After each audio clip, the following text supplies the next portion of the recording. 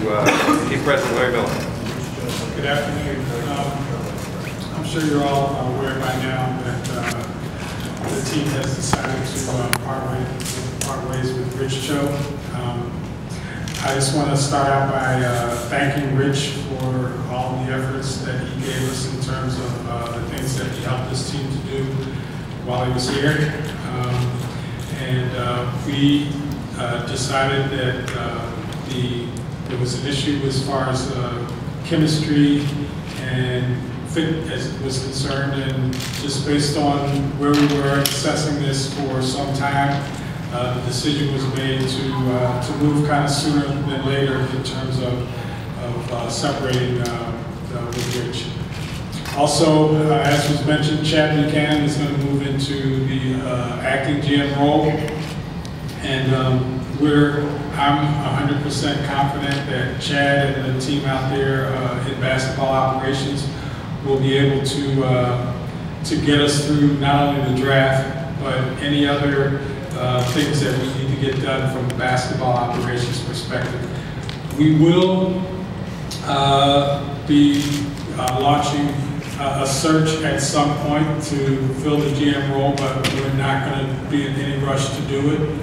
We are going to step back, totally assess the situation, and look at what the criteria is to bring in the right person into this role before we do it. So we're not going to have a timeline. We're not going to be rushed. We're going to basically take our time and bring the right person into this role sometime into the future. So with that, I'll take questions. Larry, Rich apparently was the right guy 10 months ago. What happened here? Well, I think it's, just like there have been a lot of other companies that I've been involved in where, you hire someone, you go through the process, and you think it's the right fit, and then after the person gets into the job, you realize that it isn't the right fit, and that the chemistry is just not right. And in those kind of situations, what I've found and what I think we agreed on was it's better to move sooner than later, rather than drag it out and go through a time period of trying to hope something will work out, when in reality, once you realize that it's not going to work, it's best to move on. We did our end of year assessment, evaluation, and as a part of that process, we determined that it wasn't going to work, it was the right time. But why? I mean, what was it about the fit that wasn't right?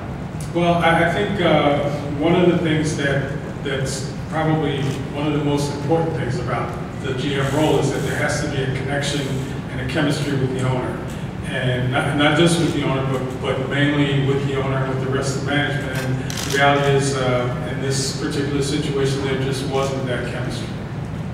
Larry, do you think that this is still a desirable job around the league? You just fired 2 general managers in the span of 10 months. Well, I think for the right person, I think this is a great job.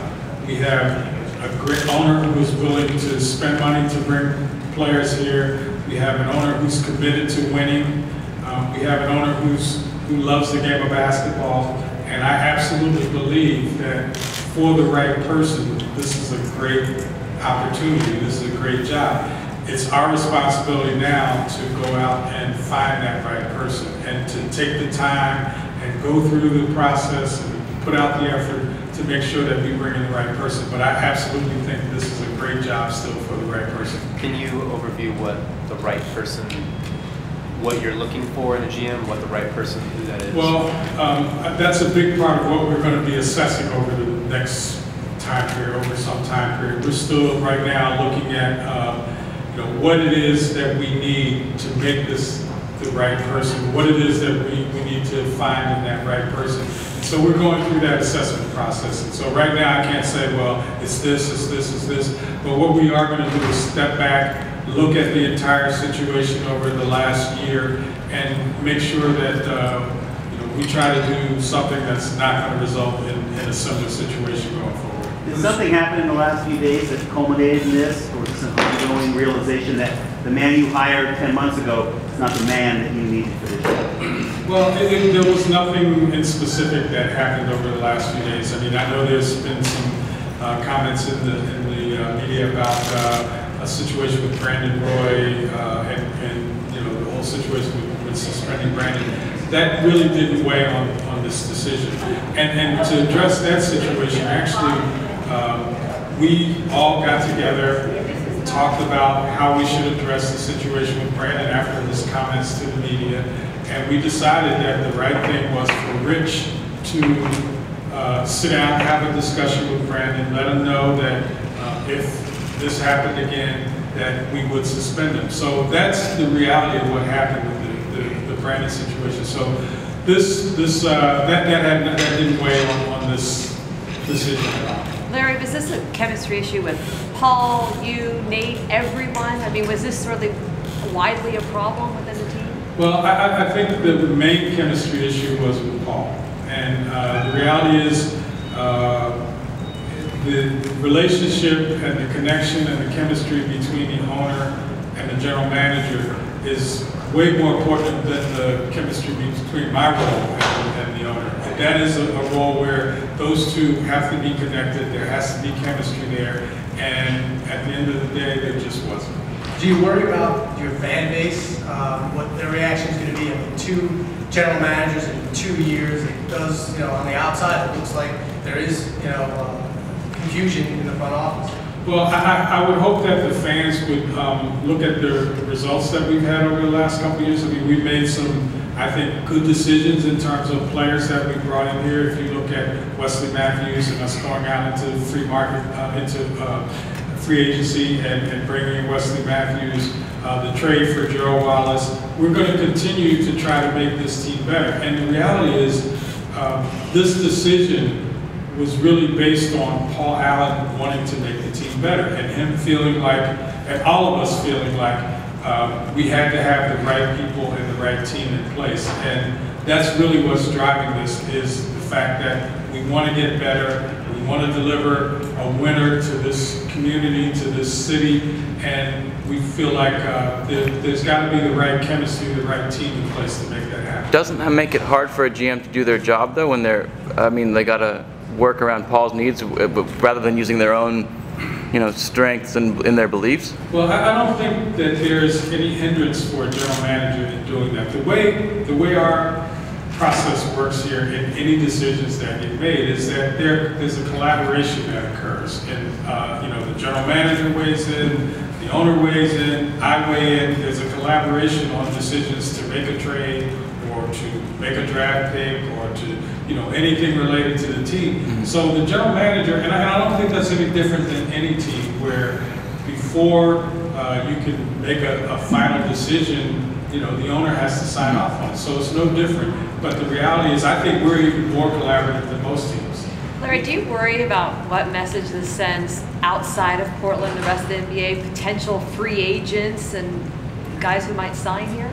Well, I still think that, again, I think this is a great situation for someone who would move into this general manager's role. I think if you talk to players who have been here, for instance, Juwan Howard, I still talk to Juwan all the time, and Juwan's comment to me is the best year that he had in his career he spent here in Portland. James Jones, I talked to James. James is on the labor relations, on the committee for the Players Association, and I'm on the labor relations committee. I see James all the time, and James continually tells me the best year of his career was the year he spent here in Portland. So I don't think this is going to affect our ability to sign free agents or to make trades. I think Portland still has the reputation of being a great organization, a great city with great fans, where players love to come and play, and I don't think that's going to change at all. And again, I think for the right person, this is a great situation. When you talk about chemistry and connection,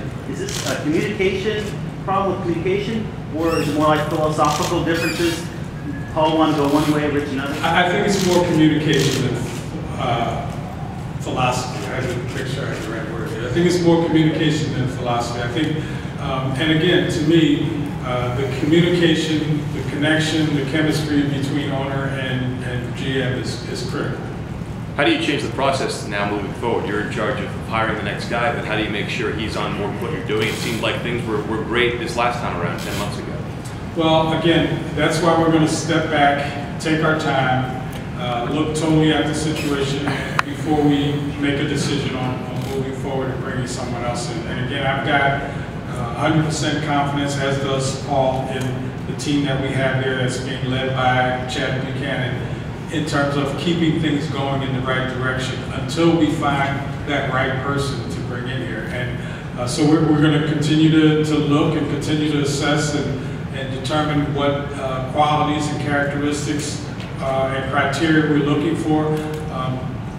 We're going to go through that well before we jump out and start looking for something. Is this the we, Larry, that's going to be involved in that? You say we. Well, I'll be leading that process, but it'll be myself and Paul May. That's Paul. Yes. Will Chad be a candidate or anyone else in the scouting? Well, once we determine what the criteria is and what the qualifications we're looking for, you know, if those guys meet, if any of those guys meet that criteria or those qualifications, then they will be considered for sure. What about Phil and Steve, the assistant GMs that Rich had hired? They are going to stay on. We want those guys to continue to be a part of our team, and they will continue to work with Chad and Mike in driving our basketball operations. There's some important decisions coming up, Greg Oden, Andre Miller's contract within a month or so. Will Chad be leading that, or are you going to be heavily involved in what to do next with that? Chad will be leading it, but again, I will be there to assist those guys and give them any kind of help that I can in terms of the decisions that get made, but also Paul will be a part of those decisions as well. So again, that collaborative effort will be there, and we'll make the decisions that we think are right around both Greg and I. Are we going to hear from Paul? I mean, I think that might put a lot of people's feelings more at ease if he was to come and he's speak out to of a the country person. right now. There is a possibility that he may somehow communicate, but right now he's out of the country and not here to be able to attend this meeting or to communicate right now. That's that means a couple more questions, then we got to wrap it up. We have a wrestling match starting here, so we got to. And that doesn't mean me and anybody. When you talk about reestablishing criteria, do you mean like now going back and trying to find someone with general manager experience and those kinds of things? What do you talk about when you say reestablish criteria? We will consider, I think this was a learning experience for us. This last year has been a real learning experience for us in terms of, who it is and what type of person and what the criteria and qualifications are for this role. So we're going to take all of those learnings, and based on that, we're going to develop a criteria for who we're going to bring into this role next. And again, we're going to take our time. We're not going to rush. We're not going to set a timeline out right now. We're going to take our time and do everything we can to bring the right person. Can you characterize how Rich took this? I was the person who communicated this with Rich today, and Rich was shocked, as you would expect. But to his credit, and to the kind of individual that he is, the first thing that he said in his deliberate style of communicating was, well, the first thing I want to say is I want to thank both you and Paul Allen for giving me this opportunity. So that just speaks to the quality of the person that Rich is. How impactful is it on the franchise to be? I mean, you've still got Rich on contract for a couple more years, I believe, and I think that Kevin Pritchard is still being paid. Is that a big knock on the? Well, it definitely affects the bottom line, but it's not something that's going to in any way stop us from moving forward in terms of looking for the right person. You say you're going to take your time. Do you know when you're going to start that search? Will you start immediately? Will you wait till after the draft? We're not going to start immediately. Immediately, what we're going to do is kind of step back and really assess the situation and really look at it. And then once we go through that process, then we'll start the search. Larry, we're going to wrap it there. He'll be available for some one-on-ones here briefly. We do have a wrestling match that is starting, so we got to move it along quickly. So, some brief one-on-ones.